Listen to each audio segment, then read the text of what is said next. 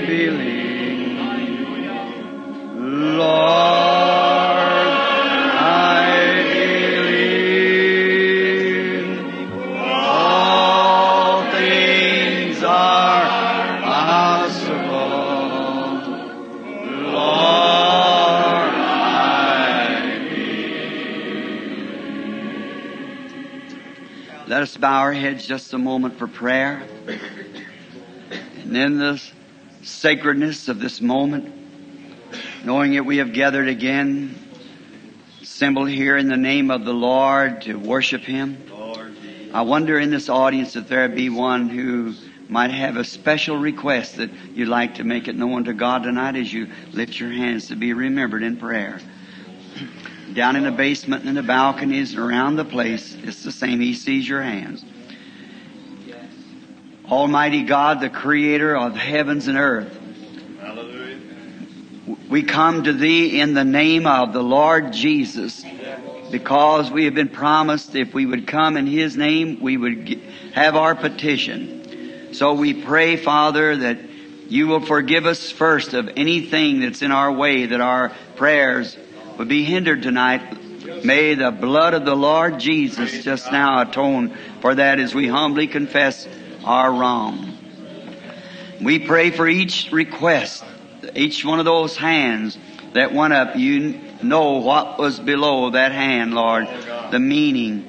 And I pray that You'll answer it according to Your great wisdom, Lord, that we understand that You know all things and knowed it from the beginning. We pray this will be a night that'll be long remembered because of Your presence being with us. As we stand tonight at this Thanksgiving closing of the day, a great celebration across the nation of how good You were to our forefathers, we too turn our heads to thank You, Lord, for what You've done for us. Now we pray that You'll grant all these things that we ask, for we ask them in Jesus Christ's name and for His honor. Amen. You may be seated.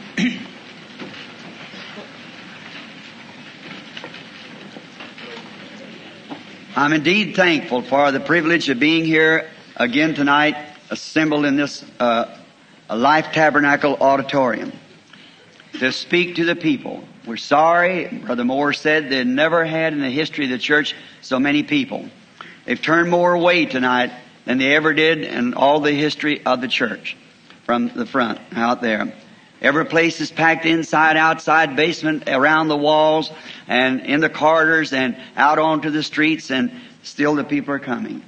So we're thankful that there's still a hunger to hear God's Word. And now, we're grateful for this, and now, if the Lord willing, tomorrow night, we may start praying for the sick people, as we usually have a night or two when we're here in these conventions, that we pray for the sick. And the Lord has certainly been blessing us recently of those things. I was telling you this morning about the wife, and how that now for most 3 years, about 5 or 6 years ago, by taking a hold of her hand one night, trying to show someone, another woman, what a vibration, knowing she had nothing wrong with her, I found her with a tumor. The doctor couldn't find it. 3 or 4 years passed, he couldn't find it. Finally, it showed up about 2 years ago. It started growing quickly. From the size of a walnut, size of a lemon, now to the size of a grapefruit. The physician, we was holding on for faith, and the physician said, you just must take it out. It's going to turn malignant. You got to be done. And yesterday or day before, knowing that yesterday she was to go for her final before the examination, I knelt in the room, prayed, all my heart. And when I raised up, or started before I raised up, he told me what to say. And I raised up, and the doctor can't find a trace of it anywhere. It's all gone, and it's gone, and no more. I called her again a while ago, and she's so happy. She said, last week, she said, Bill, the pains were so bad I couldn't even sit still. Couldn't sleep at night or nothing. Said every time I tried to turn that big tumor, turn inside. And said, I've got the words of the doctor here. Said, Mrs. Branham, as soon as she come from the table, her and some of the sisters, said, there's not one trace. I don't know what's happened. Said, there's not one trace. And he said, stand up. And what he said, do, I did it. And that the Lord answered the rest. I'm looking down here on an old friend of mine. not long ago, a friend by the name he's a German. His name is D-A-U-C-H, I think the way he spells his name, but we call him Dow, because I can't say that German word right. 91 years old. I baptized him in the name of Jesus Christ not long ago. A fine man. Great supporter was to Oral Roberts, and man the man when he come one day to the tabernacle. He didn't have no clothes. He wanted to be baptized anyhow. The other day he was 91 years old. He not only had a heart attack, but a complete heart failure. His wife sitting there as a long past registered nurse. They had him in the hospital at Lime, Ohio with some of the most famous doctors he had in the country. Not a chance for him to live an hour or more. He's gone, a heart failure, 91 years old and a heart attack. I thought, poor brother Bill Dow, probably seen him the last time. I must try to get to him. I prayed all night. When they told me he was laying with a heart failure, I knew 91 years old, he couldn't come out. So, such a good friend of mine, and to my family. I started to meet him the next morning on the road up. I was thinking what a fine man he was, and I thought someday I'll see him again. I drove fast, and I had a tire cutting. I didn't even have time to have it balanced or taking a wheel out of line. Just cut the tire to pieces going up them concrete highways. And I went in and I said, I just haven't got time to change it. The man said, you'll blow it out another 200 miles. I said, I just haven't got time. There, sir, thank you. Just let it blow out. And I said, I got a spare. I got to get to a friend that's dying. I started walking around there, and I looked up, and there come a vision. I seen Brother Dow sitting in the church. I looked at him coming here. He come down the street and took hold of my hand and shook it. He said, go tell him, thus saith the Lord. Here he sits. And about the very next service, I happened to look down there, and there sat Brother Dow sitting in church. Drove down 300 miles from Ohio. I went to New York last week. There he sat in New York, right in the midst of all of that. Here he is down in Shreveport tonight, sitting here now. When I pass through the portals of time into eternity, if God so lets me pass in peace, someday I'll shake His hand on the other side, because the same God. A few days ago, great things. I just can't go in to tell you just what's happened in the last few days. It looks like that, I believe in the last, since that experience in Colorado a few weeks ago, the Lord has been more graciously to me to answer prayer, and there's supposed to be a third stage, a ministry, and I can never tell it what it is. And so I believe the Lord is with us and is going to do great things. Tonight I thought, being that this was the Thanksgiving celebration, instead of preaching, I would just take like a Sunday school lesson and lay the foundation for the service, that's our healing service, and any service, the foundation of the gospel. And I had the brother to read out of the book of Exodus, the 12th chapter. I'm going to continue to read just read out of there another portion that he read over. I'd like to come back to get my thought. The 12th verse of the 12th chapter and the 13th verse, I think it is. For I will pass through the land of Egypt this night, and will smite all the firstborn in the land of Egypt, both man and beast, and against all the gods of Egypt I will execute judgment. I am the Lord. And the blood shall be unto you a token upon the house where you are. And when I see the blood, I will pass over you, and the plague shall not come upon you to destroy you when I smite the land of Egypt. That's an outstanding scripture to me. And now, I have many, many scriptures here wrote down in some notes that I'd like to talk a few minutes from. And I would not just try to make it like a Sunday school lesson so that we'll clearly understand. I'm looking for a time of a break forth of the Spirit of God in these last days that we're now living in. For another surge of the Holy Spirit into the church. For a rapturing faith just before it comes in. Everything is setting straight in order for that. And I believe that we're now at the time that the Word should have preeminence. I believe that the time to lay aside our creeds and our thoughts and come back to the Word. God in every age, as I spoke last evening, He told the end from the beginning. He told what would be in each generation. Also, in God in the sundry times, He sent forth the prophets. When each time come for those things to happen for that age, He sent forth prophets. And the word of the Lord always comes to His prophets. The prophet for that age. And each time, the only thing that prophet did was to manifest exactly the promise for that age. And when the day our Lord Jesus came on the scene, He was the manifestation of the Word for that age. He was Isaiah 9:6, unto us a child is born. And so forth. And then He's also Isaiah 35, Isaiah 28:19. The same, all those scriptures that were foretold, He came forth to manifest that Word. He did exactly what was supposed to be done in that day. For the Word, this book is the Word, and the Word is God. And now it's already laid out. It just takes someone to come on the scene to manifest those promises. Faith in the call of God. And I know we've been down through a lot of impersonation and so forth. Moses and Aaron run into the same thing. But when that comes up, stand still. Moses, when he met those superstition perceptionists, he just let them go. They were doing exactly what he did, but he waited until the full manifestation took place. And it's promised the same thing would take place in the last days. For as Jannes and Jambres withstood Moses, so will a man of this day. But now, that doesn't stop the promise. That'll only magnify the promise. That'll make it real. Now, I want you to notice tonight what we're going to speak on is the token. A token. Now, the first, I want you to notice what the order of this is. The order of the Passover. It must be a male sheep. And it must be tested for 14 days. What a perfect type it is of Christ the antitype. A male, a lamb.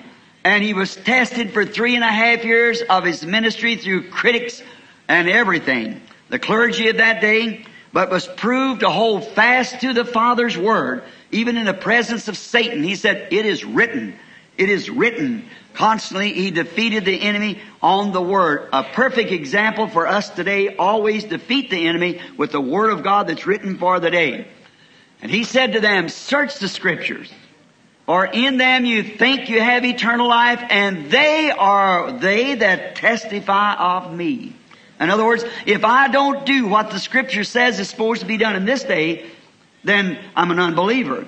But then, who can accuse me of sin? Sin is unbelief. He manifested every promise that God made for that day. He fulfilled it. He met the day because He was the Messiah, and that was the day of the Messiah.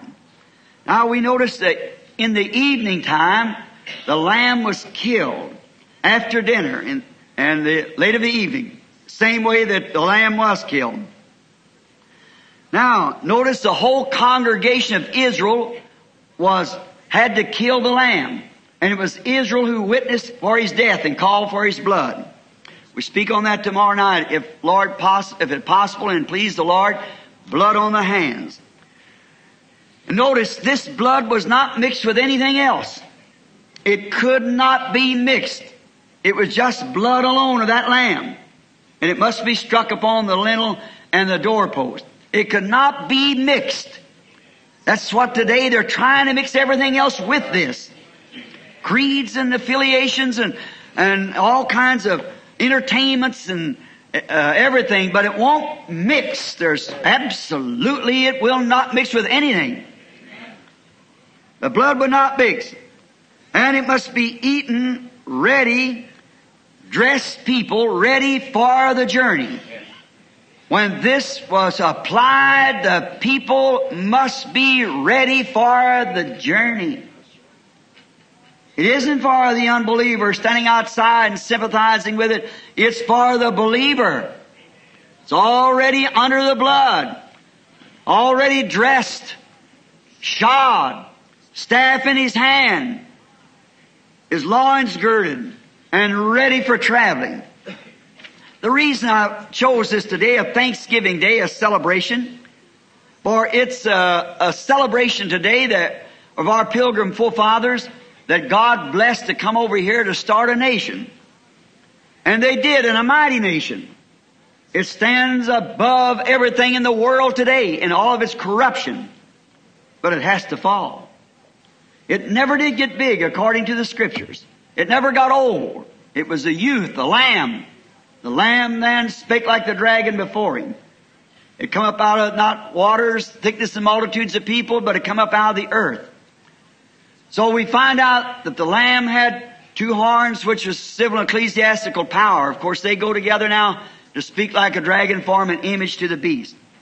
And we still have the freedom of worshiping God in this nation. And now we bow our heads around our table today to thank God for the natural food that He is growing for us and fixed for us this year. And if He had not did that, we'd have all died. Because the only way that you can physically live is because something has to die every day so you can live. If you eat beef, the cow died. If you eat sheep, it died. If you eat potatoes, it's life, it died. If you eat greens, it died. You only live by dead substance. And if something doesn't die, you do not live. And if something has to die so you can live physically, how much more is it that something had to die so we can live eternally? And it's by the substance of this death that I'm speaking of tonight that we're alive tonight. Something has to die. The Passover was a type of Christ, our eternal life. Now, we want your undivided attention. A token. He said, the blood shall be unto you a token. A sign. A token, according to Webster, is a sign of a price that has been paid. A token is the sign that a price has been paid, like the railroad companies and the bus companies. You go in and you want to you only ride on the bus by a token in many places, or the railroads. You purchase your fare. You pay for it, and they give you a token that your fare has already been paid. So that's what you have to get on the streetcar or the railroad company. Israel's lamb slaying was the requirement of Jehovah. To escape death, there must be a substitute death. And Jehovah required the slain lamb. And the blood was a token that the requirement had been made. Now the blood was a sign that something had died. And the blood itself was the token.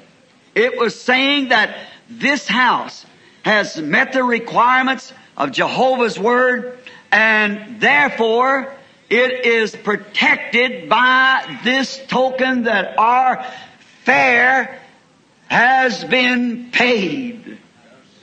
What a beautiful type here Christ is to this. What a type of our token of the day. The life was come from the sacrifice. And now the blood was a token. His orders had been carried out. The blood, Jehovah didn't have to see you kill the lamb. You just had the blood on the door when the death angel went through, and it was a token that the lamb had died.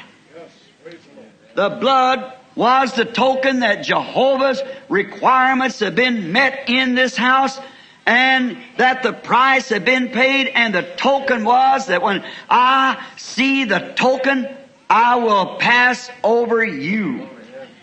When the tokens there showed the price, see, the blood was not death, but it was a token of the death. When I see the blood, I know the death price has been made, so I'll pass over you. Watch. See, the believing worshiper was identified with the sacrifice by the token.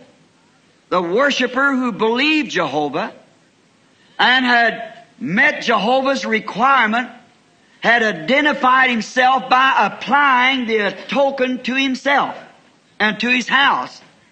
That was, the worshiper believed that. A perfect type of Christ of this day.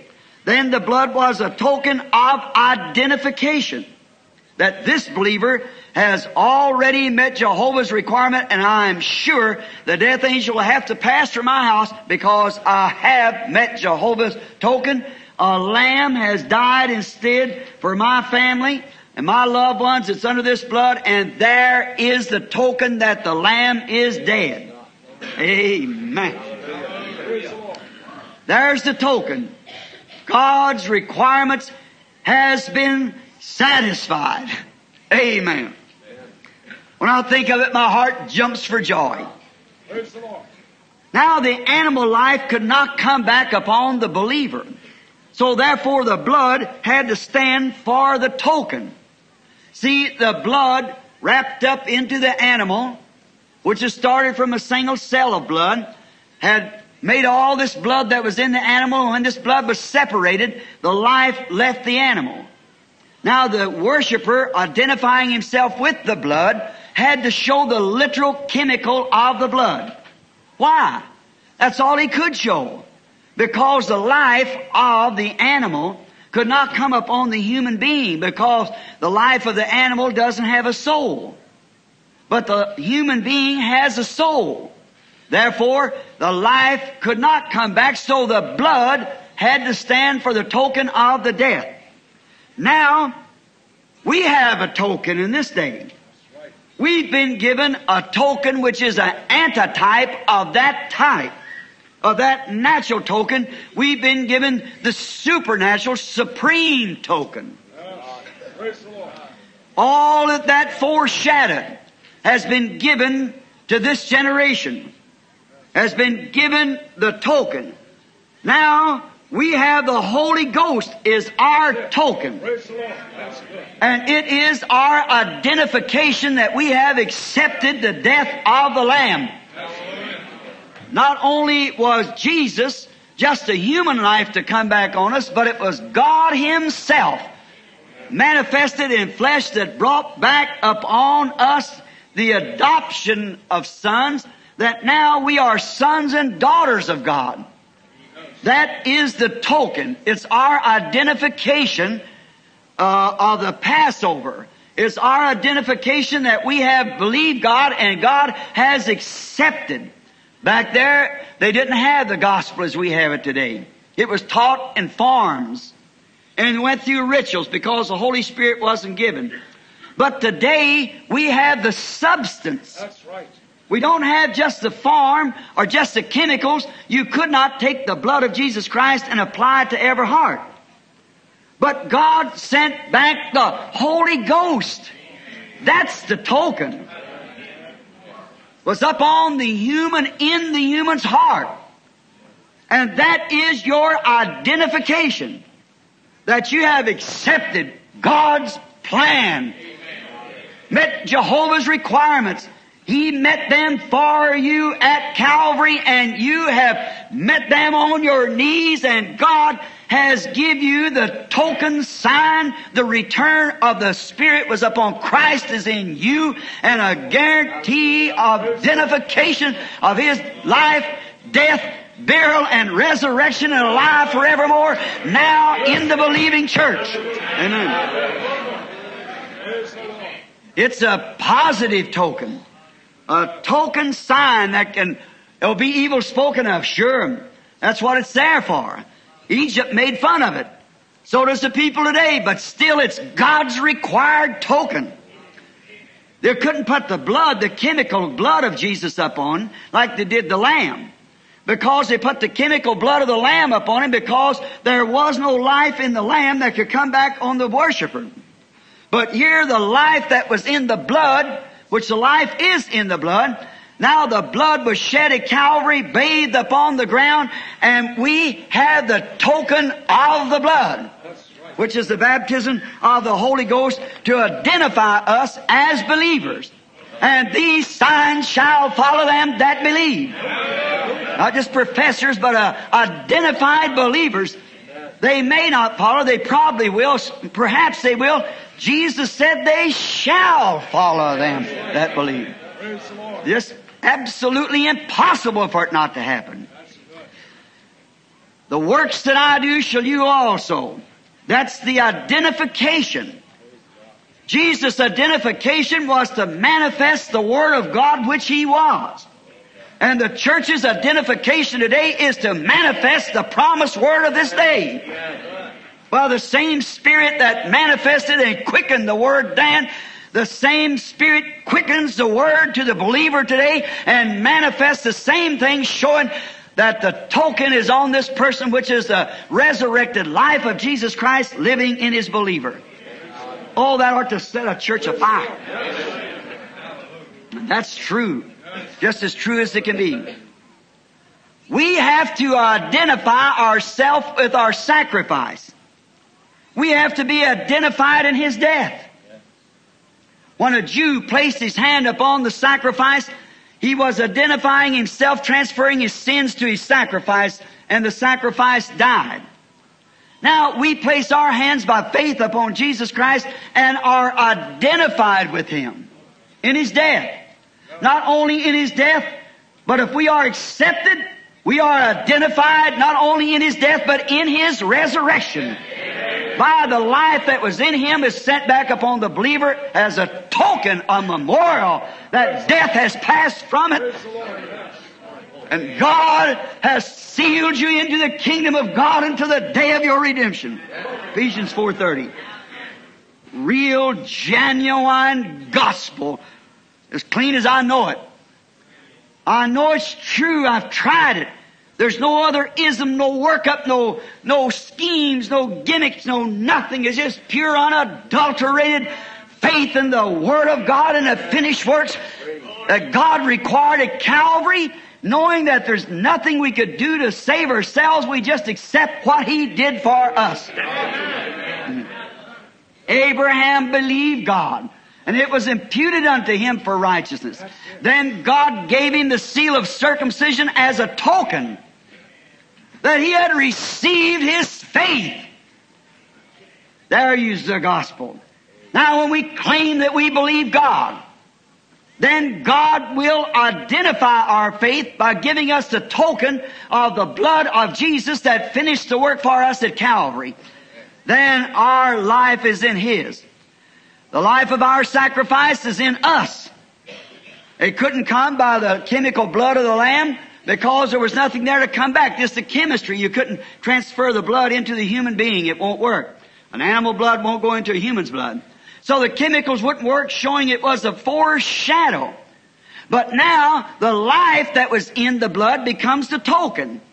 And now when we identify ourselves in His death, burial, and resurrection by believing on Him and being baptized unto His death, burial, and resurrection, when we rise up, the Holy Spirit is there to give us a token, eternal token, written across your heart, soul, makeup, mind, body, everything else, that you are a separated person from unbelief. You're a separated person from the things of the world. You're separated from death. You're separated from everything. And you are a product that God has sealed into the kingdom by His Holy Spirit. No devil, no sickness, no death, no sorrow, no nothing else can bother you as long as you hold that token over it. Amen. Your unchanging faith pulsates that, and it forms the form of Jesus Christ, the image that you're walking in today. And when I see the token, I'll pass over you. It's a sign. It's a sign that the price has been paid. Jesus paid the price, and you received it from Him. Holding the token in your hand, you have an assurance of resurrection.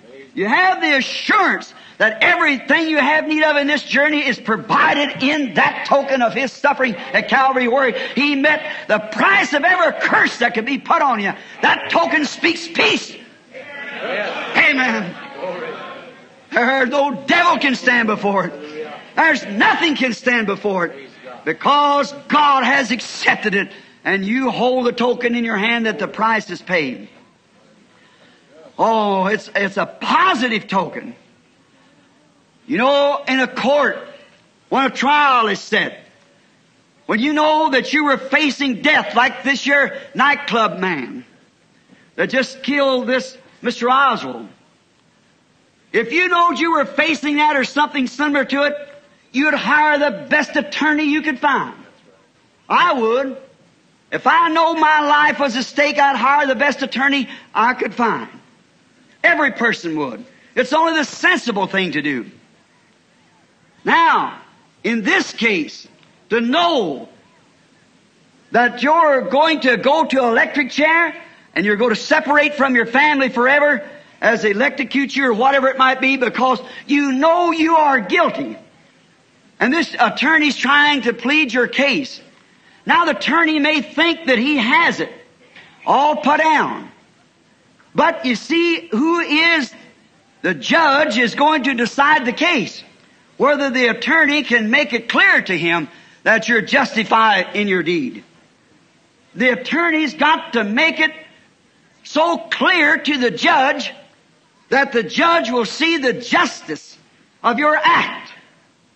Oh God, if the people could only see this. Our judge is our attorney. That's right. The case is settled. It's all over. The same one is judge is our attorney. The case is settled. We have the token.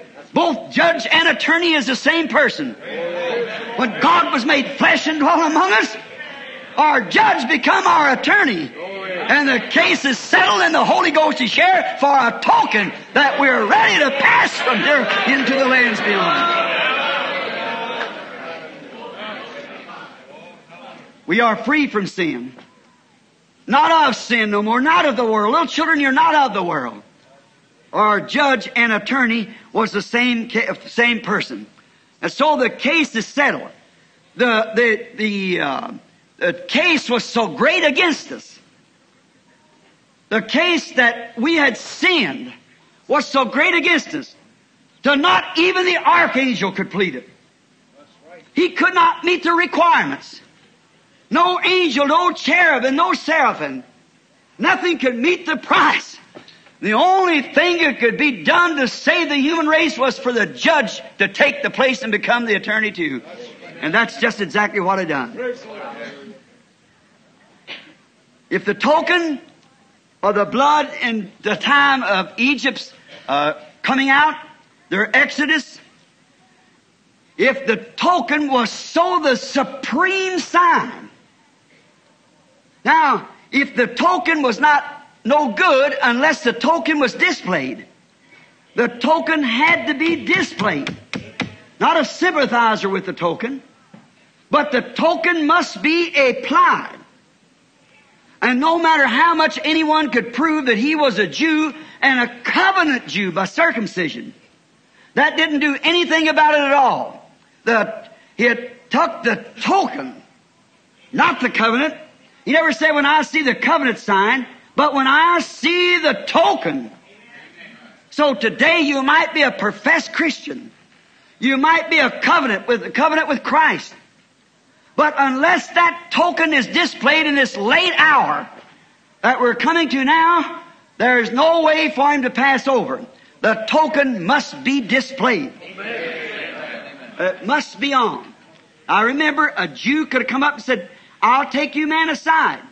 I believe that to be the truth. I believe Moses the prophet. I believe that pillar of fire that's guiding him.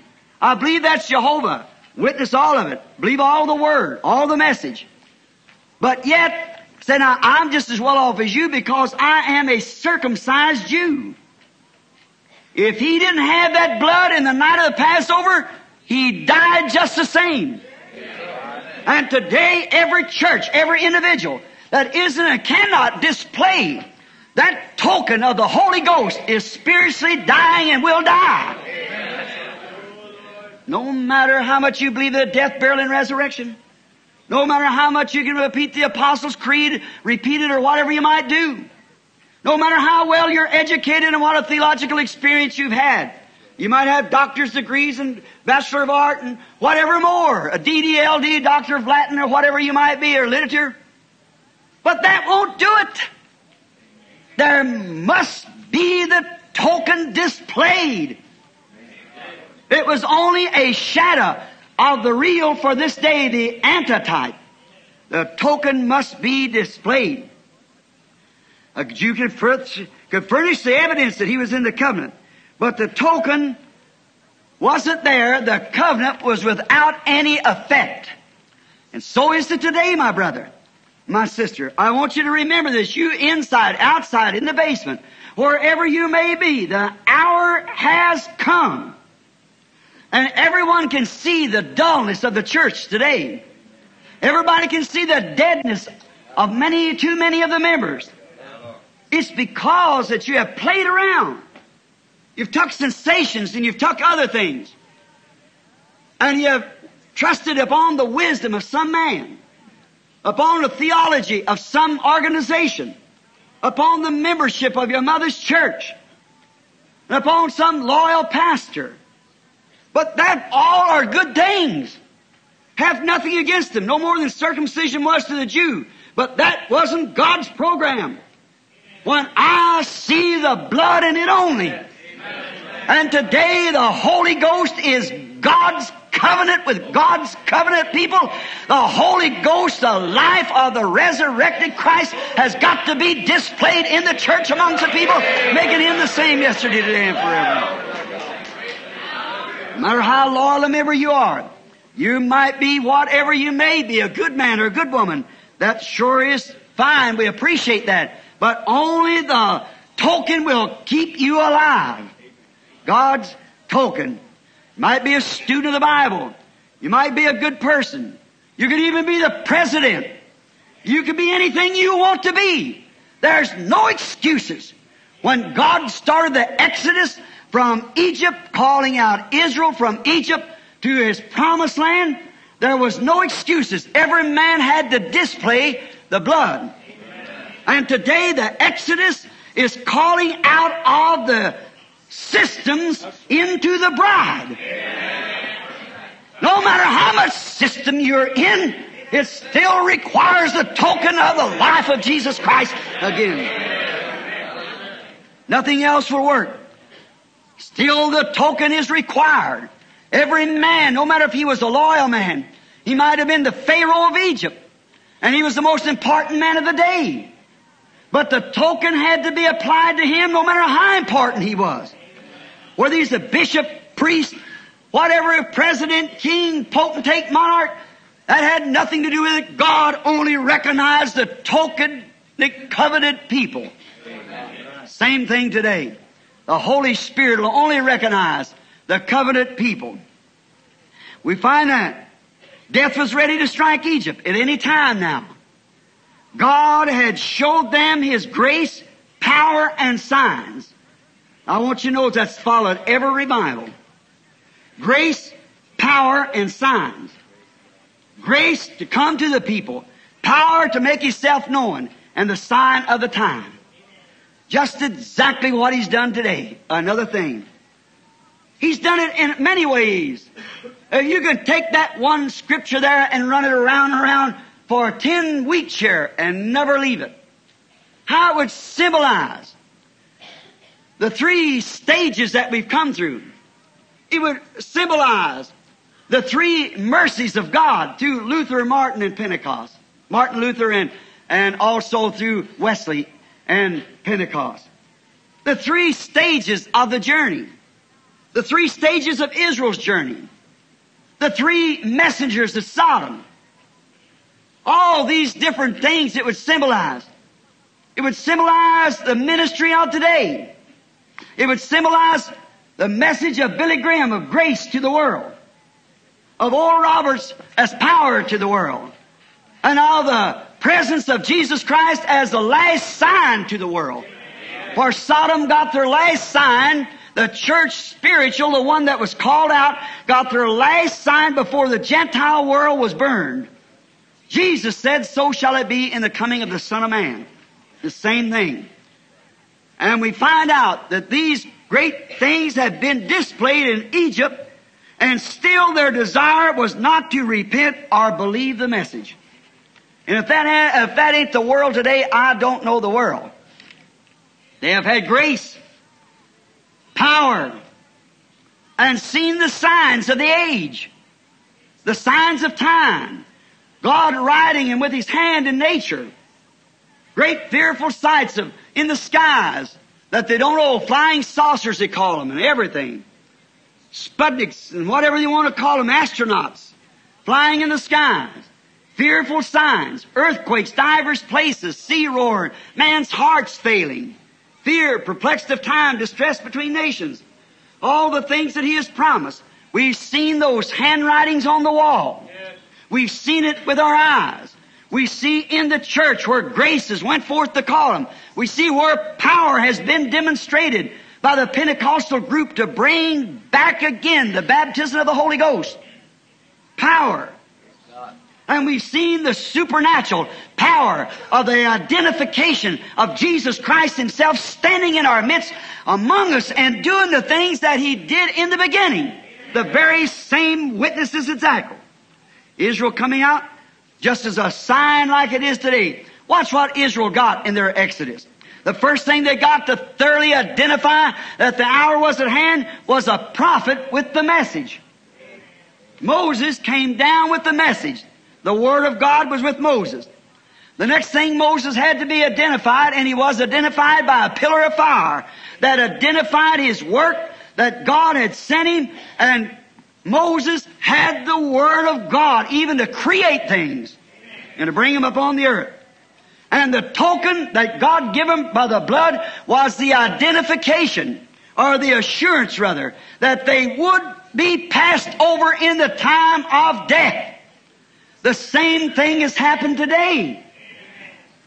Same thing. The Word of God has been brought to us. The pillar of fire is among us, identifying Jesus Christ, raised from the dead, the same yesterday, today, and forever. And the assurance of the baptism of the Holy Ghost upon our hearts, putting our love to God. The Exodus is on again. Israel coming out, as I said, is a type, like the church coming out, the bride coming out of the church.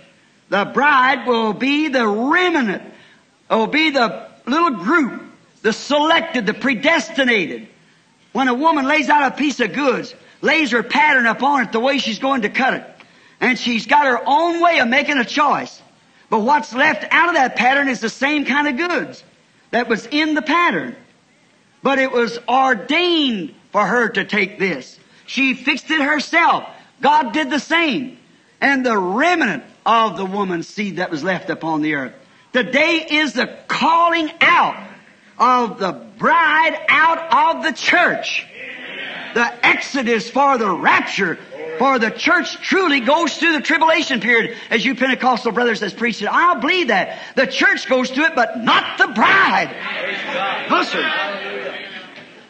Someone discussing that with me not long ago said the church will have to go through for purification. I said that is true because she rejected the blood. But if the tribulation period catches the bride, his own wife, in the tribulation, no, sir, the blood of Jesus Christ has cleansed us from all sin. And there's no more purifying than the blood of Jesus Christ. And that token as identification that has been purified. Amen. That's the token of the bride wearing the ring. Moses' ministry of Israel was all his congregation was gathered into a place for prayer and worship.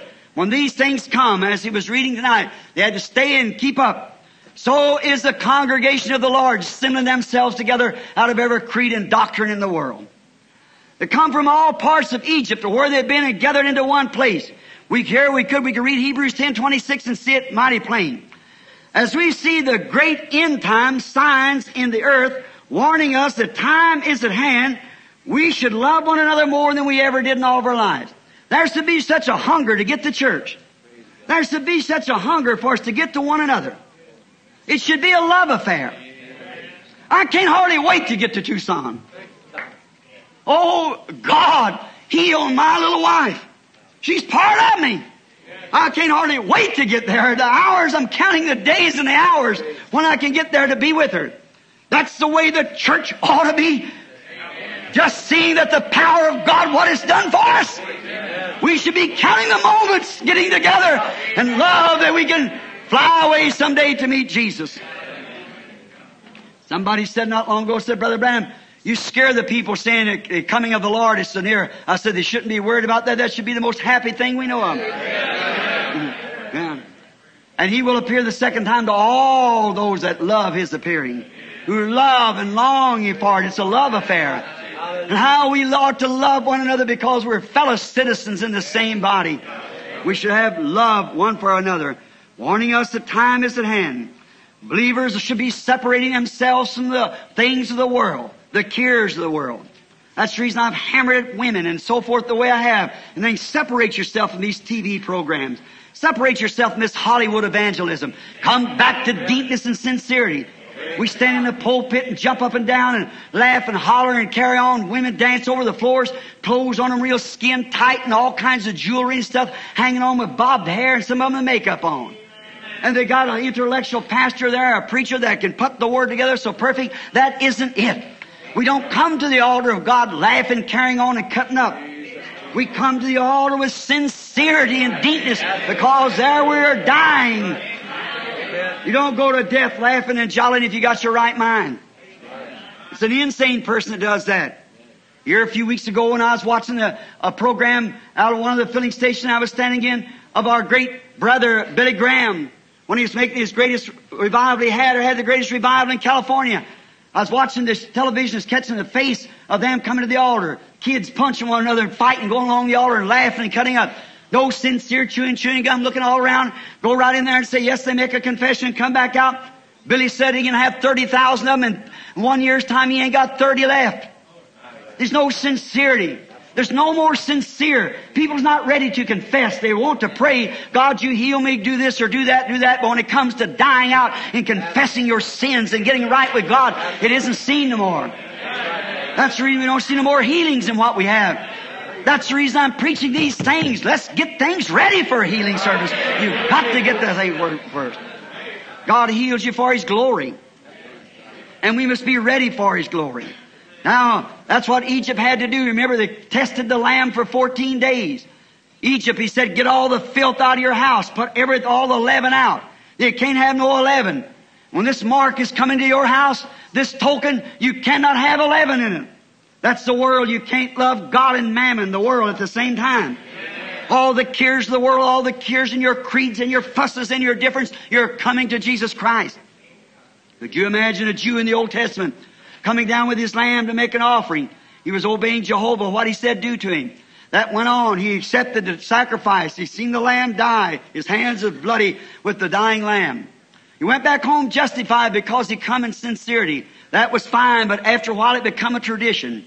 And man said, this is a Passover time. We better go do this. And I've got to offer a lamb. It become a place to get buy a lamb. Get somebody else offered for him.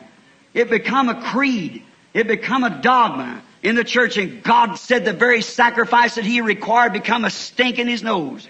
Because it was offered without sincerity. And we Pentecostal people are getting in that same stage. It's right. We come down to the sincerity's gone among us. We come in and try to take in people into the church like the other church does to get big crowds and so forth in our churches. We should never do that. We've got to come to sincerity and there, die as dead as we can be, that the blood of Jesus Christ and the token can come up on us. It makes a person a different person.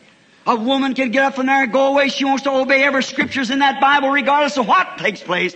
A man the same way. No denomination, no creed or nothing else can ever separate him from the love of God that he found at that altar if he'll continue to follow in the way of the Lord. But today we don't have the sincerity to it. We just take it as just a tradition. Our fathers did this. It's like Thanksgiving Day. Many people today never thought. Tens of thousands times thousands and millions of America eat dinner today in a Thanksgiving celebration with a turkey on the table and never as much as offered a blessing. Turn thanks. But they wouldn't have this without having it on the same table where they had the turkey, a quart of whiskey, and a lot of beer. sitting around the table. It's become a tradition. You say that's ridiculous. That's not even Americanism. I'll turn it right back into your lap. To come to the altar with a dry-eyed confession is a tradition. You should die there to your sacrifice as you identify yourself that you are dead. Amen. Buried in Christ, though. The world is dead behind you, and you're to walk in a new life with Christ Jesus in His resurrection. Loving His Word, taking His Word, watch Him identifying Himself in His Word as giving you the identification that you pass from death unto life. What a time that we're living in. Yes, sir. Now, we see that we're living down at the last hours. The believers must accept all the Word. Notice, it was not just to get together and talk about it. All the Jews come together and say, now, I'll tell you what. Tell you, fellas, you know, I believe that Moses is right. Because, look, we see God identifying Himself with Moses. Because we see that pillar of fire, we know what happens. We know all the identifications that God's given Moses. It's right. You know, He said, we've got to have the blood on the door. I believe that, but you know, after all, I believe I'm just about as good as anybody. I'm really a covenant Jew. I've been circumcised, and I pay my offerings and tithes into the congregation. Why, even the priest, I eat dinner with him. Well, I'm just as good a man as the rest of you are. That isn't what happened. We're not to come together to talk about the message. We're come together to get in the message. And the message is Christ. He is the Word. We're to get into it. Get beneath it. Yes, sir. That's what we're supposed to do. He was not responsible for any persons out from under the blood. Not one. No matter who he was not responsible. All had to take not only himself, but his whole family. The only safe when the token was displayed. We cannot feel safe until this token is displayed. Right? You must come under this token. God's Holy Spirit. And it displays to you Jesus Christ because it comes and lives in you. As I said last night and up in New York at one of the messages, if I told you that Shakespeare lived in me, I'd do the works of Shakespeare. Because I couldn't help it. I'm no more myself. I'm dead. Shakespeare and I can't live together in here. Shakespeare was a poet and I'm a minister. We can't live together. But if I am dead to myself, then and Shakespeare lives in me, the works of Shakespeare I'll do. The life of Shakespeare in me will be lived out like Shakespeare. If the life of Beethoven lived in me, I'd be Beethoven. If the life of John Dillinger lived in me, I'd be John Dillinger. That's right.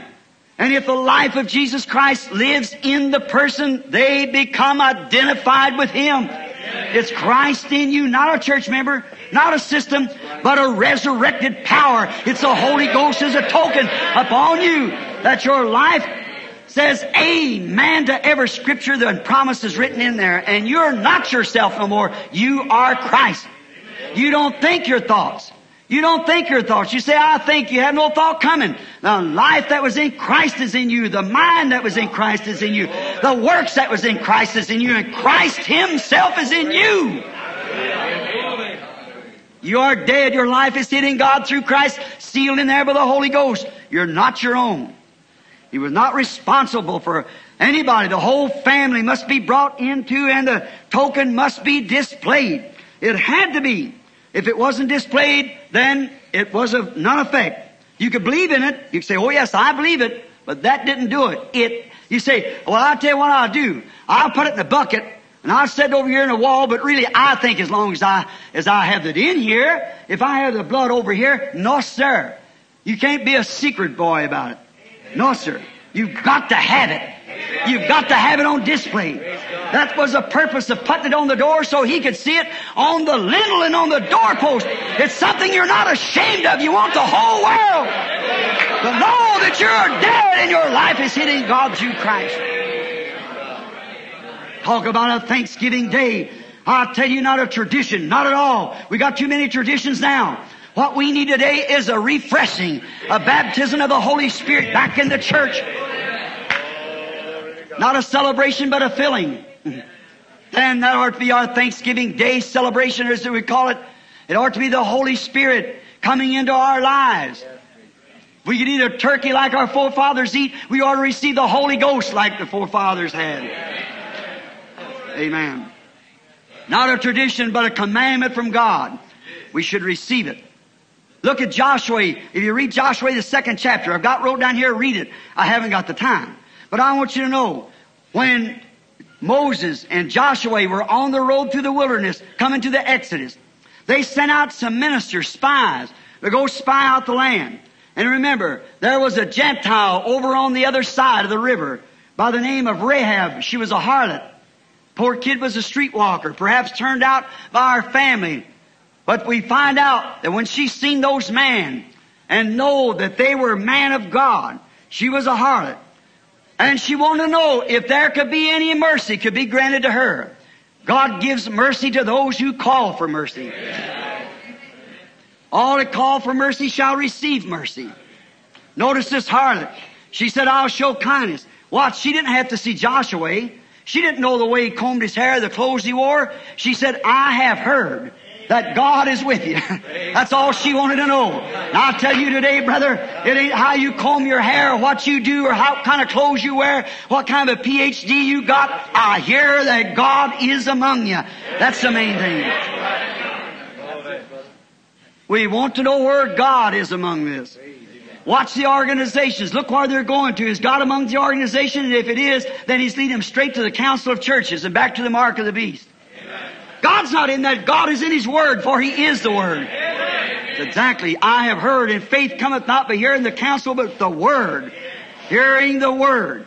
They seen this, and they know, she knowed it was the truth. She asked for mercy.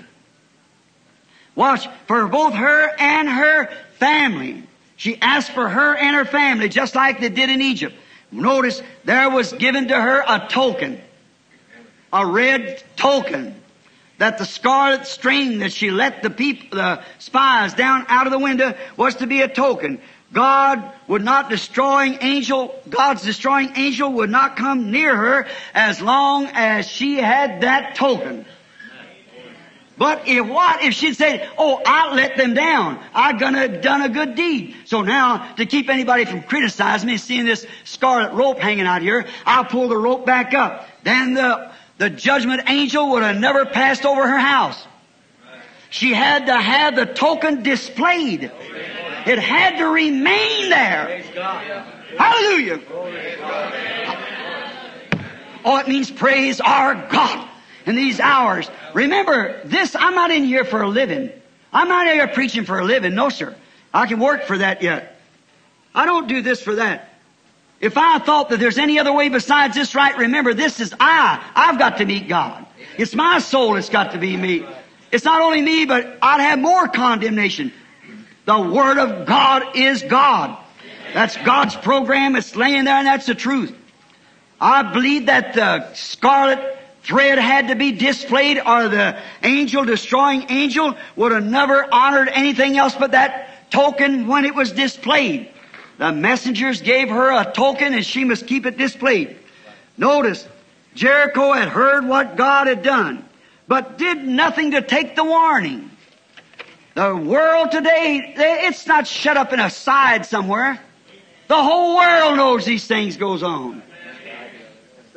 The whole world is knowing. The Episcopalians, the Catholic, the Lutheran, all the denominations know that there is a God that works in His Word in this day and keeps His signs and wonders a-moving. It's not just shut up in a corner. They heard it, but they did not want to receive it. His great power and His signs have been displayed, but they didn't want to receive it. Just the same as it was in Sodom. His great signs and wonders have been displayed there, but they didn't want to receive it. So there was nothing left, but judgment was next. They must believe the whole Word to be saved. But they thought they were saved. Perhaps in their great big organization of Jericho, their city, they thought that was good enough, but it wasn't so. But one little harlot, there must have been some tape boys slipped in there and played some of the tapes. The predestinated seed caught it and believed it. So anyhow, they got in there for a message. They had church that night in her house. She used her house for a church to receive the message. Oh God, let us open our hearts and receive the message that Jesus is alive tonight. He's right here among us.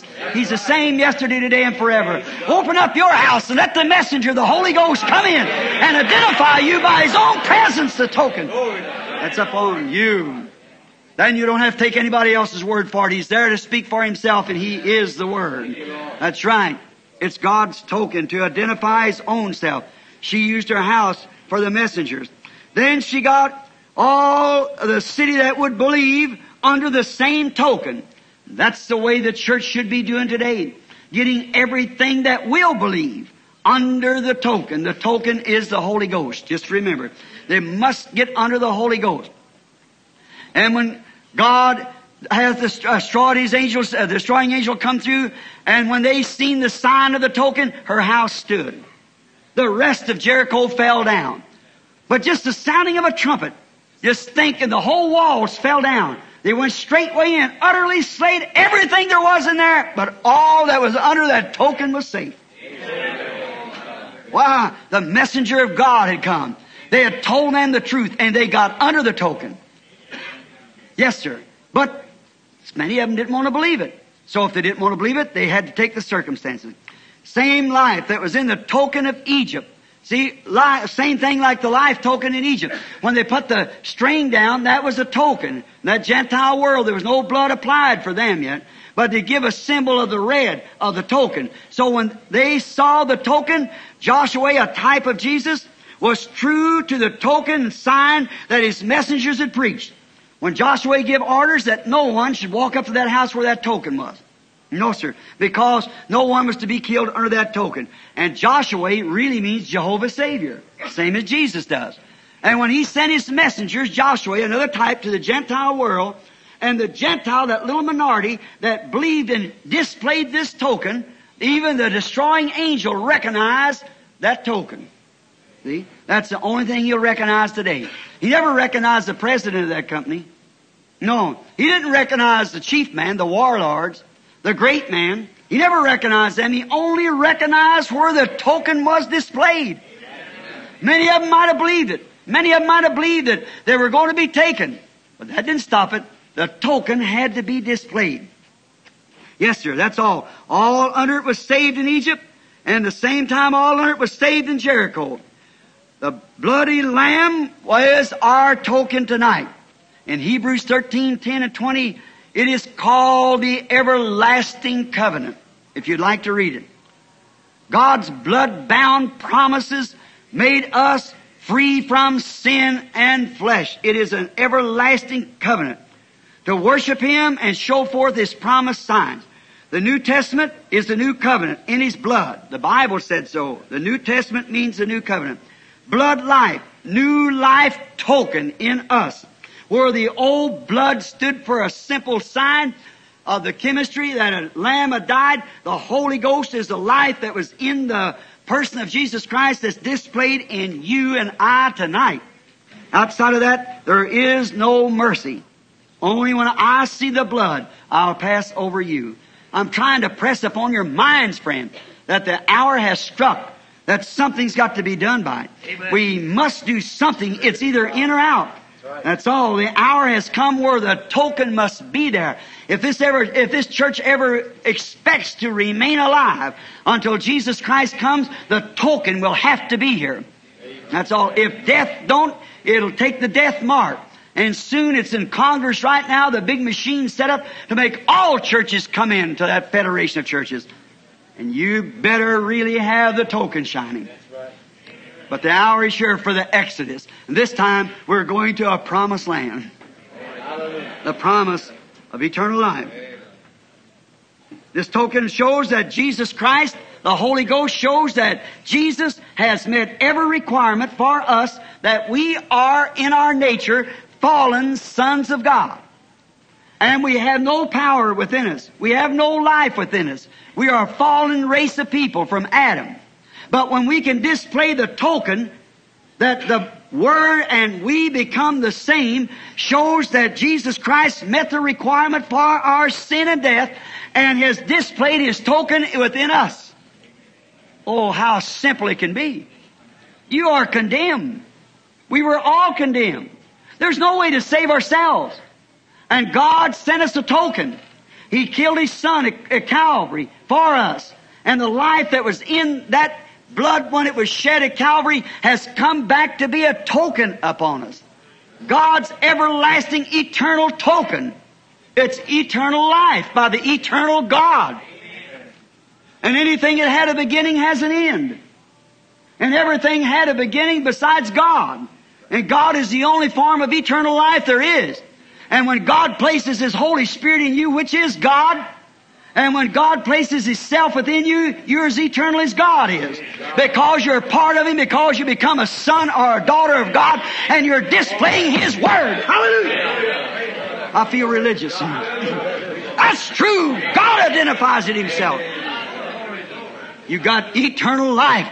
That's God in you. And this Word is God. And that Word lives and produces itself just exactly what God has ordained for this age. You have it. Amen. The Holy Ghost, the Holy Spirit being displayed. Yes, sir. What is it?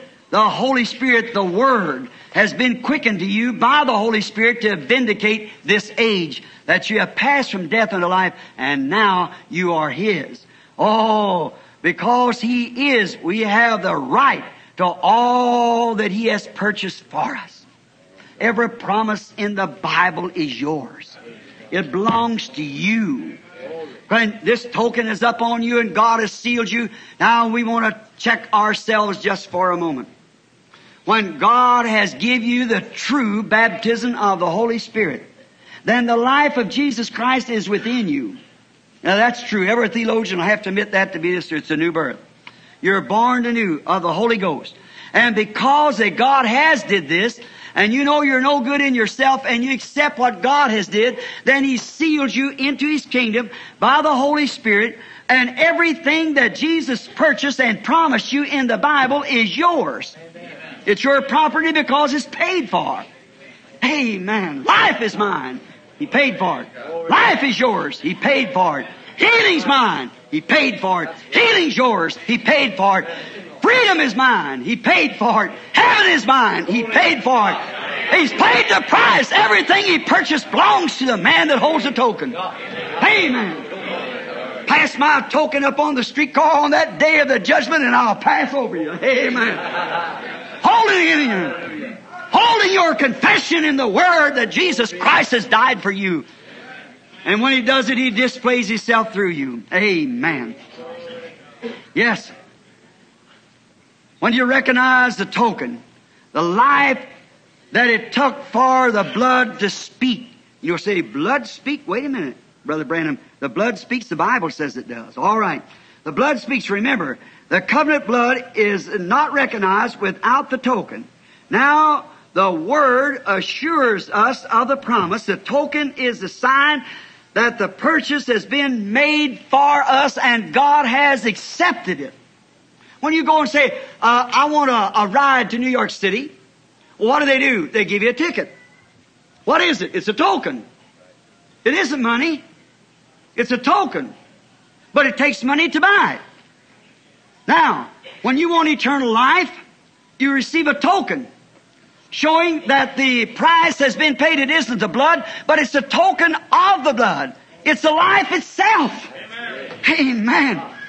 Full obedience to the whole Word of God, to God's entire Word, will entitle you to this token. How do you do it? Peter said on the day of Pentecost, repent every one of you, and be baptized in the name of Jesus Christ for the remission of sins, and you shall receive the gift of the Holy Ghost. The token. For the promises unto you and to your children, to them as far off even as the man as the Lord our God shall call. Well, they seen that wonderful display of a power of a resurrection. Peter got up there and quoted the scriptures of Joel and so forth, give the promise for that age and showed the requirements of that age had been met in Jesus Christ. And that He had sent back a token of His death, and that token was upon them. And He said the token is to you and to your children, and to them as far off, even as many as the Lord our God shall call, will have to have this token. Amen. It's not they ought to have it, they shall have it. You shall receive the Holy Ghost. When you fully obey the Word of God and full surrender to it, you're entitled to the token.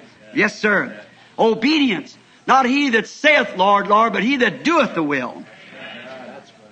And when we pray, we must have the token to present with our prayer. Just exactly like we do when we go to the bus station and say, I want to ride. Where are you going? So and so. You've got to have the token if a token's required. You must have the token. You say, well, wait a minute, I'm Mr. Jones. That don't make a bit of difference. You've got to have the token. Well, I'll tell you what, I'm in a hurry to my work. I ain't got time to fool. You'll either have the token or you won't have the token. If you don't have the token, you won't ride. If you got a ticket and go out here at the airplane and say, I want to go to New York City. Ticket, token.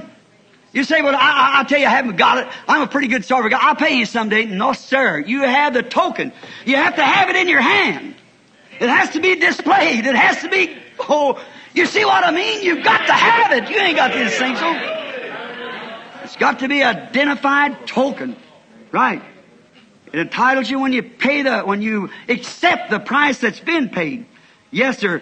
Paul tells us, talk about speaking of blood, Paul tells us that the blood speaks. You believe the blood speaks?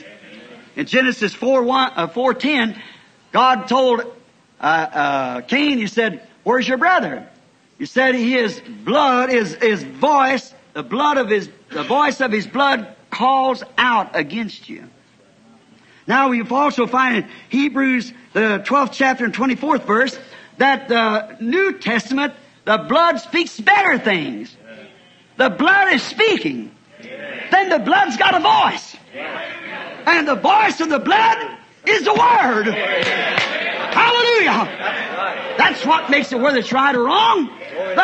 The Word is identified by the voice of the blood.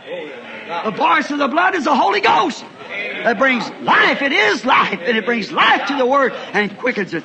Amen, amen, amen. Sure, the blood speaks. It speaks a better thing. The Old Testament, the blood spoke of guilt.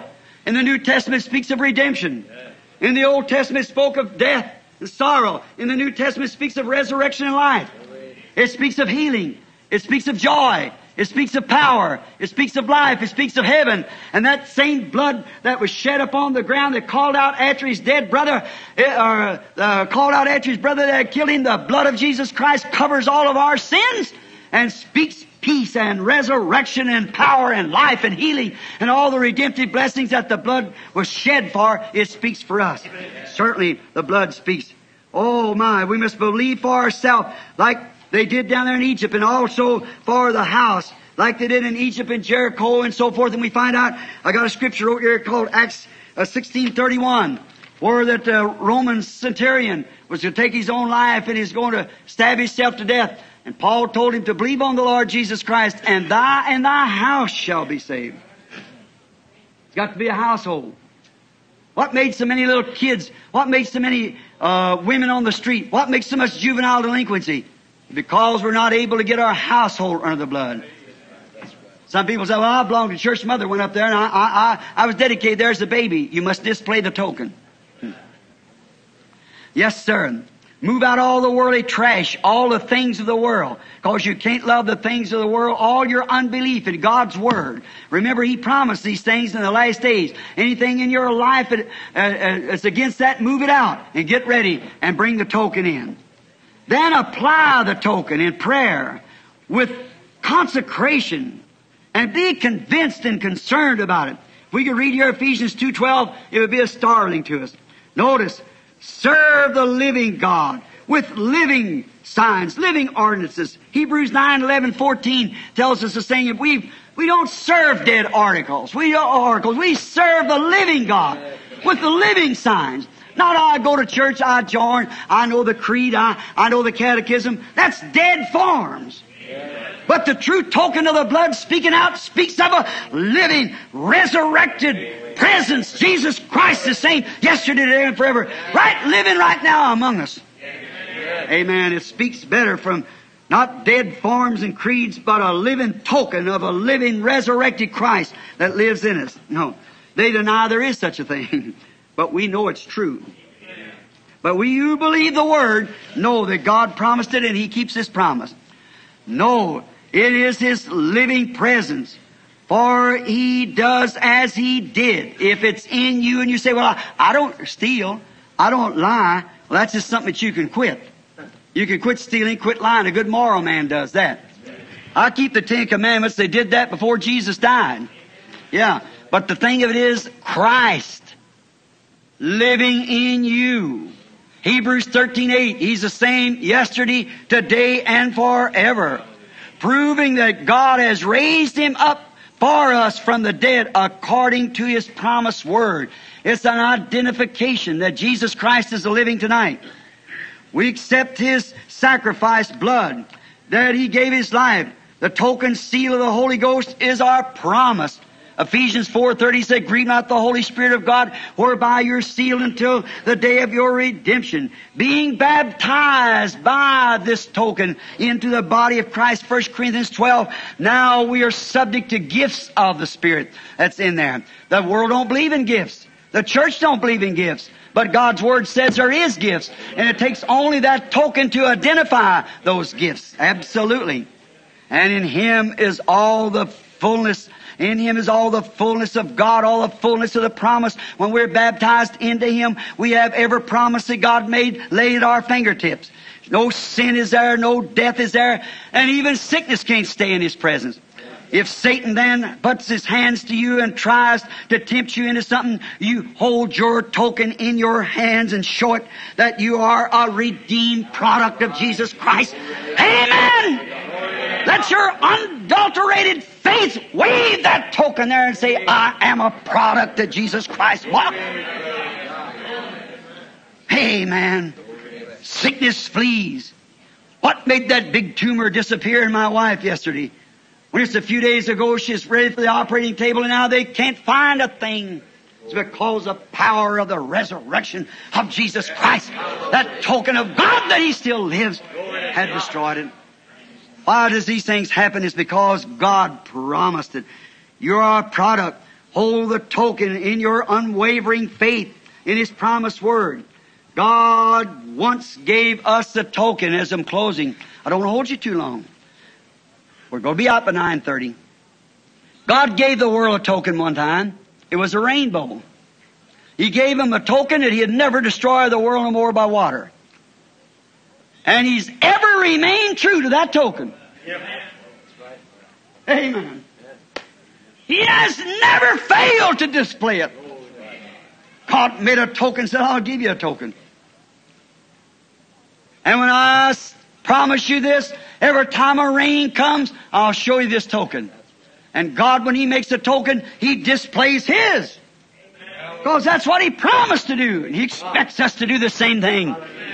He ever remained true to His token. And if we are born of the Spirit of God, we ever remain true to it. If you're some kind of a mythical workup, you had some kind of excitement, joined some church, made some kind of an emotion, maybe spoke with tongues or shouted or jumped up and down or sang in the Spirit, as you call it. I've seen all those things displayed amongst heathens. See? That doesn't spell a thing. But when really the product, the new life of Jesus Christ comes into a man or a woman, he is a new creation. The old man's dead. He's finished. He's done. That token must always displayed. God displayed His. Look, all these thousands of years, He's never failed to display it to us. He's loyal and true to His token, showing us that He never fails to honor what He has done. Never fails to honor. We see the rainbow. And that shows that God gave us that promise and He said it will be that way, and He never fails to honor His word. He'll forever honor His word. He proves it in that. Every token He gave, He keeps His word. Oh God, He promised us a token. And when I see the blood, I'll pass over you, and the blood shall be a token unto you. Oh sinner tonight, how can you walk away from this place out from under that token? How can you take any chance on any church membership or anything else? How can you afford to do it, seeing we're living in a time when there's no hopes in politics, there's no hope in future? The only thing lays is the coming of Jesus Christ. The coming of Christ to get His church. How could you sensibly walk out of this basement, walk out of this room or somewhere, and trust yourself into some creed or something that you've been quoting that does not show any token sign of life? And regular Jesus Christ and coming forth and producing the same yesterday, today, and forever, and manifesting His Word as He promised to do, and then could stand and say the days of miracles is past. With the very token of God Himself in your life. God is displaying His token now. And He'll ever be true to it. In the hour of your death, the angels of God will come and pack you from death. And before the great judgment strikes the world, and we read over there in St. John 5:24, he that heareth my word. Now the real translation of that is not he that heareth, that's the King James. The real translation into Hebrew, and that is this: he that receiveth my word. Not he that heareth, anybody can hear, sinners and everything else. But he that receiveth can take it all. Not he receiveth one of my words, he that receiveth my word. And believeth on Him that sent me. When you receive the Word, you receive Him. Everything He said do, that you're willing and happy to do. He that receives my Word and believes on Him that sent me has eternal life, and shall not go through the judgment, but pass from death unto life. Oh, what a promise. When I see this token, I will pass over you. He expects us now to display His token to all of Satan's unbelieving cults and denominations of this world, that we believe that what He has promised, like the seed of Abraham, He's able to keep, no matter how scientific, how many astronauts, how many scientists raised up and prove this or prove that, next year have to take it back. We don't care what they say. All of our education can never give you life. I live in a city where the University of Arizona is. And what do I find up there but filth and gum and high schools and things of that city? The other day they had 400 teenage boys and girls with their clothes off with kegs of beer dancing in a big place up in Sabina Canyon up there. All these young kids come from homes and so forth around there and find them up in there from the university. What have we got? University can tell you what a seed's made out of, but it can't give a seed life. Your education only takes you farther from God. There's only one can give you life. There's only one can give you life, and He'll do it if you'll apply the token tonight. He's sure to give Himself to you and give you life. Jesus Christ is your life. Won't you receive Him tonight as we bow our heads? Everybody reverent inside and out, in the basements and wherever. This is a solemn time. This is a time to be thankful. This is a time that you thank God at your table today, you people. I hope you did. For the food that He'd give you. The dead substance as something died so you could live, and you thank God for raising it up for you to live by. Now tonight, why don't you accept not that natural life which has to go back with the dead substance to the earth? But why don't you accept the eternal life where He gave something, raised it up, His own Son? That you could be conformed unto His own image by the renewing of your spirit, to take away yours and to receive His, which is a token that you have life, and He'll pass over you and will raise you up at the day of the resurrection. This would be a real thanksgiving. This is show your gratefulness to God, who made a way for you and placed eternal life before you upon His own table and is inviting you to it tonight. How could you turn it away? How could you sit at the table and be grateful for natural foods in a tradition that our Pilgrim Fathers did on a Thanksgiving Day? Why not now when it's made so clear to you tonight by this simple little way of preaching it? Why don't you accept it now and say, I want that kind of life, Brother Branham. I'll accept that. Jesus died for me, and maybe I've joined church, I've had a creed, but really, to see the life of Christ just pulsating me to the world is dead, and He living His life in me like He lived it here on earth, I don't see it, Brother Branham. And I want to have it. I want to be sure. You can't afford to take a chance. We're too late now. We're getting too late for these chances. Let's receive it now. Now, I cannot bring people to this altar. I cannot do it. There's not enough room here. But altar calls is a tradition again. Altar calls started the days of Wesley. The real, as many as believe was baptized, the Bible said. How many in here that I can see visibly, up in the balconies, around in the corridors, and up and down the walls and in the pews. I don't know how many's outside or down into the basement, but how many of you that wants that token of Holy Spirit in your life that'll display itself right before you, right before the cults and things of this world, that you can see that Jesus Christ is the same yesterday, today, and forever. The blood has been applied. Would you raise your hands and say, Brother Branham, I now by raising my hands signify to God, I want that in my life. Pray for me, Brother Branham. There's 20 hands or more, I guess, up. Is there more? Just put it up. If I don't even see it, He will. Way up in the balcony, up in the glassed-in rooms up there. If you'll just raise your hands, God will see you. On the outside, God will see you. Down in the auditorium downstairs, God will see you if you'll raise your hands. Brother, sister, now to you people who has received Christ years ago, and maybe you feel that you have received that token. I hope that it's right. If you have, you don't have to worry about it. It reflects itself. How could I keep from being Beethoven if He lived in me? If Christ is in you, just look at yourself in God's mirror here, the Bible. See what some Bible character looked like. See if you picture up with Daniel, with Ezekiel, with the Christians of the early church. See if you picture up with them. Are you worldly? Do you love the world or the things of the world? Has all that died and you become a new creature?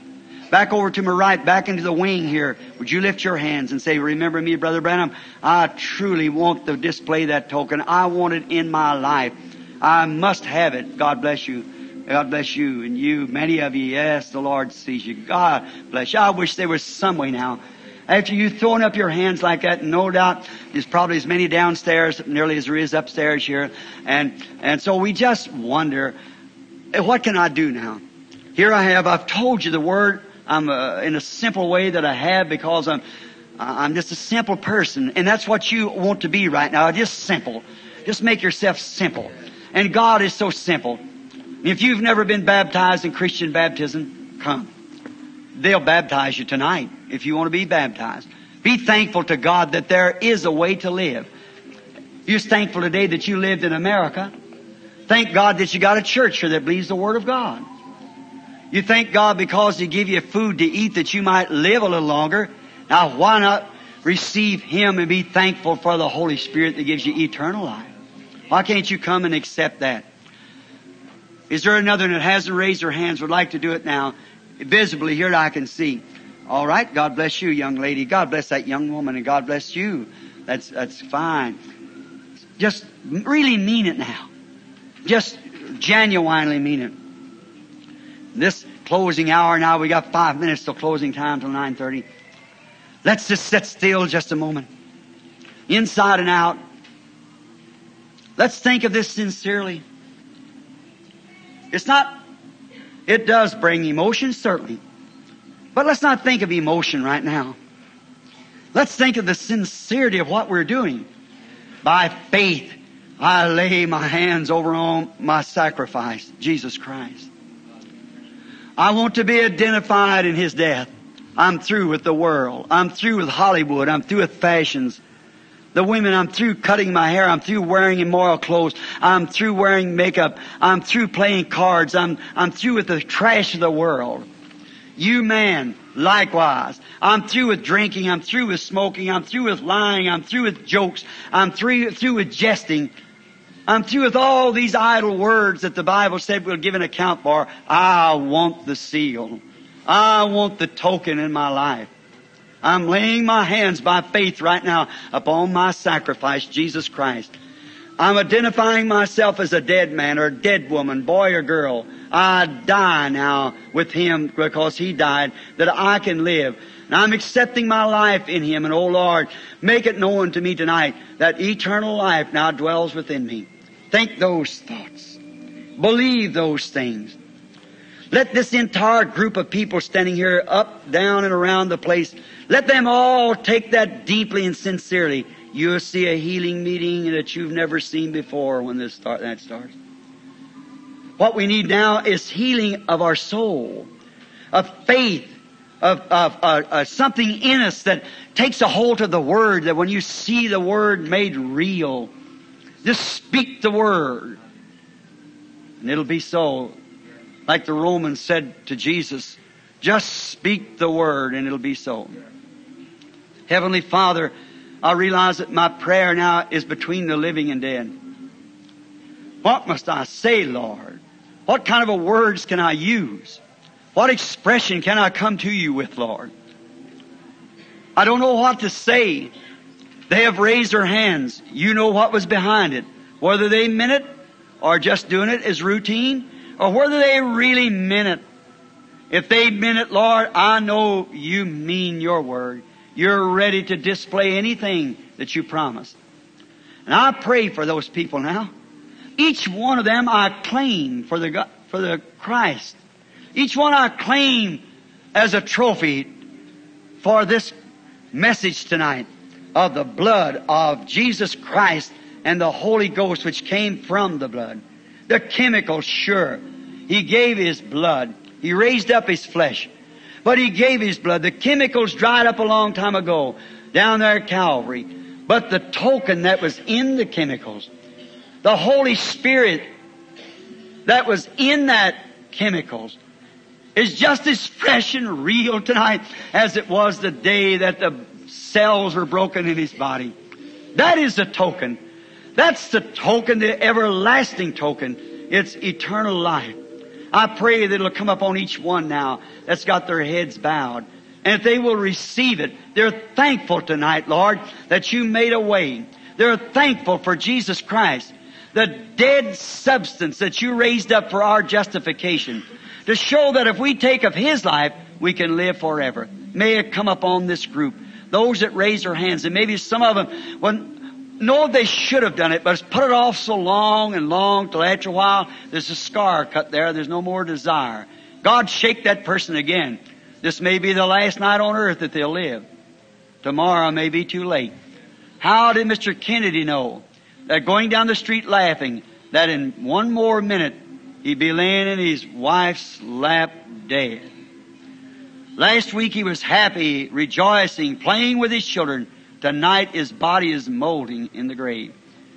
A renowned man, our president, but death is no respect of anyone.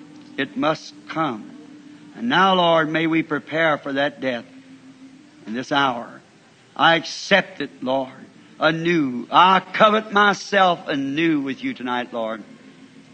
As I stand in the pulpit, as I spoke to the people this morning about your visitation on top of the mountain, Lord God, I promise you anew, let me live as long as you have desire of me living, and let me be true to the principles of this Word. May I so live that I can dismiss my own thoughts, dismiss my own life, and let the life of Jesus Christ reflect through it in His promised Word of this day. May this great promise come upon every one that's present now. For we asked it in Jesus Christ's name. With our heads bowed now.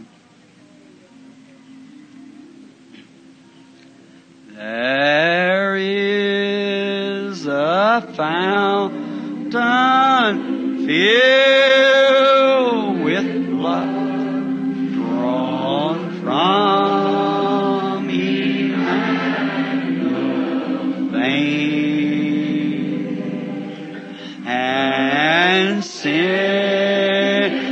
plunge beneath the flood. Lose all their guilty stain. Lose all their guilty stain.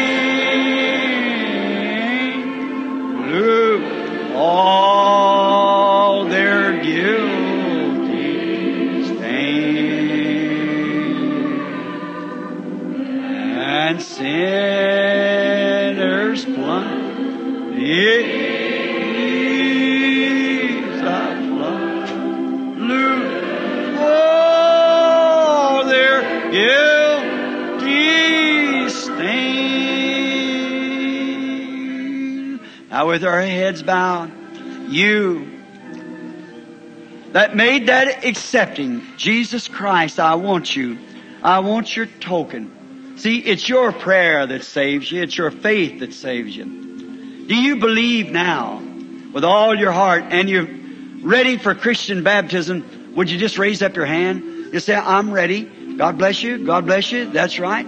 Downstairs, I don't know how many's down there. Just promise God, back in the wing here to my right, I am now believing Jesus Christ, and I am ready for Christian baptism. Repent, every one of you, and be baptized in the name of Jesus Christ for the remission of sins. What for? What are you baptized in the name of Jesus Christ for?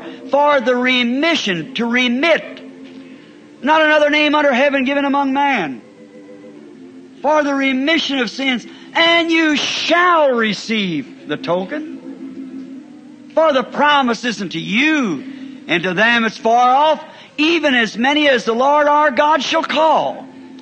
And if God calls you and you raise up your hand, then the promise isn't to you. Be thankful. Make yourself up here and identify yourself with Christ while coming for water baptism. The minister will meet you here and make ready for baptismal service. It's when you want to be baptized. I suppose you got robes and things ready right now in the basement for the baptismal service if you desire so. Don't put it off tomorrow. Do it now. He that puts his hand on the plow and even turns to look back is not worthy of plowing. Display the token at your work. You display it everywhere. Or if you're grateful, raise up your hands and thankful to God that you have been identified with Christ. God bless you. Now, sister at the organ, my faith looks up to thee. Sister Anna Jean, if you will, accompany at the piano. My faith looks up to thee. While we stand up on our feet just now to give testimony to God. Let's each one now sing this old hymn of the church. For the future, that if we leave here this world before next Thanksgiving, again, the day of Thanksgiving, that every day in our life shall be a Thanksgiving. That the Word still lives. That we are identified with Him in death, burial, and resurrection. And now you downstairs, you up in the balcony, and you outside in the corridors, someone will meet you here now to take your application for water baptism just in a little bit. Let's close our eyes now. Raise up our hands for our Thanksgiving offering to God. Downstairs, upstairs, everywhere. All right. My faith look up to thee, thou Lamb of Calvary, O Savior.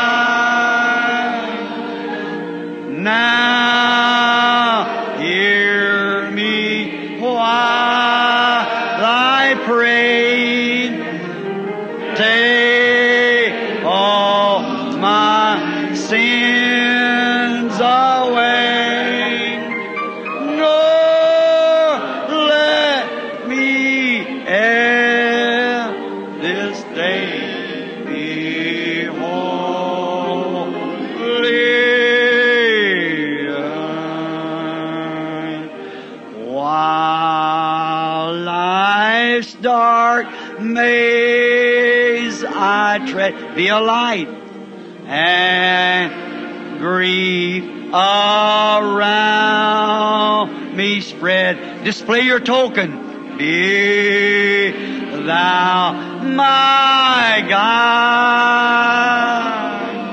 Oh, bid darkness turn to day.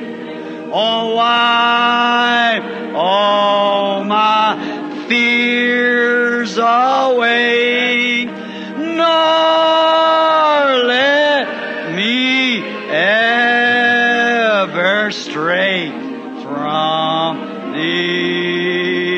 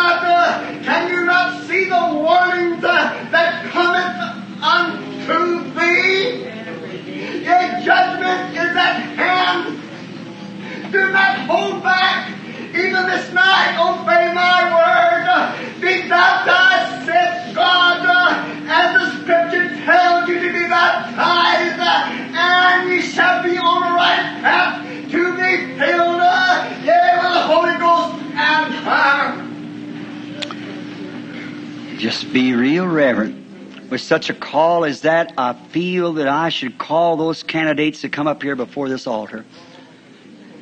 Do your faith look to that? You remember one time when the congregation was standing, the Spirit fell upon a man and he prophesied. Speaking in tongues with interpretation is prophecy. So I'm asking the candidates now, if you will come forward, you who doesn't know sure that you have this year that morning, you haven't much more time. There might be your last opportunity tonight. You might grieve it for the last time. Will you come while we keep our heads bowed and sing again? Lowly, there is a fountain. Make it right here now. Filled with blood drawn from Emmanuel's veins. All right. With your heads bowed, come, candidates. I want to great. God bless you. Come right on up now. Upstairs or downstairs. Go up and gather yourselves together and send a minister down there now to take care of it. Walk forward now. You that's coming, come up right now. Don't put it off any longer. Don't let Satan say, oh, some other time. Do it right now. Right now. Quick move. Have your staff in your hand. Staff in your hand. Your loins girded. The Passover is coming. Yes, lose all their guilty stain. Lose all their guilt. Just keep coming out. Come right on down. Come right on up around. And sinners. Don't try. Just don't take a chance. It's too late to take a chance, friend. If you're not sure, come now. Now is the time. The dying thief rejoiced to see that found. Oh, real thanksgiving is day. Someone's thankful that God sent His Son that He might be identified with the people. Unless He washed all my sin. Let the lady down the aisle. That's right. Come right on, sister. Wash all my sin away. Wash all. Oh, what a time now. Away. Oh, may I, last He wash all my sins up. Oh, the fountain's here now. Let's raise our hands everywhere and thanksgiving to God. Thanksgiving, Father God. Receive our thanksgiving tonight. Receive these people into your kingdom, Lord. We give Thee thanks and praise through our Lord Jesus. Tell your brother, go down amongst these people now. Come right down amongst the people. Praise be to God. I'm thankful tonight for the Holy Ghost and for the things that we know He's doing. You around the altar now. Surrender your lives right to Him. Let this be the time that when life comes in, lose all their guilty stain. Just be thankful to the Lord now, every one of you. Just with thanksgiving. He promised you the Holy Ghost. Be thankful for it. That's what they were doing, thanking and blessing God for the promise. Just believe it now. Brother Don Paul.